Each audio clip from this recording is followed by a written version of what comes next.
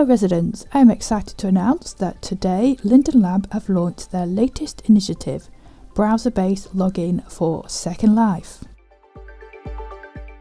Limited testing begins today, and we're all encouraged to explore the browser-based version. The browser version is experimental and sessions are currently limited to 10 minutes.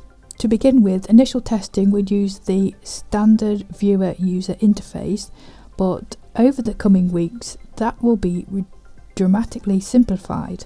Please note that the web version of Second Life is not meant to serve as a replacement for your desktop viewer or mobile app, and during the testing phase the capacity is limited and waiting times might occur. For the initial release of the browser-based viewer, you cannot upload files, voice chat is not yet enabled, and chat history and preferences are not stored across sessions. However, LindenLab do plan to address some of these limitations in future updates. Browser-based version will not work on mobile. The project is designed for laptop and desktop access, but they do say that the streaming technology might be adapted for future mobile use. You can try the new browser access yourself by visiting 0.secondlife.com. The link for that is in the description below this video.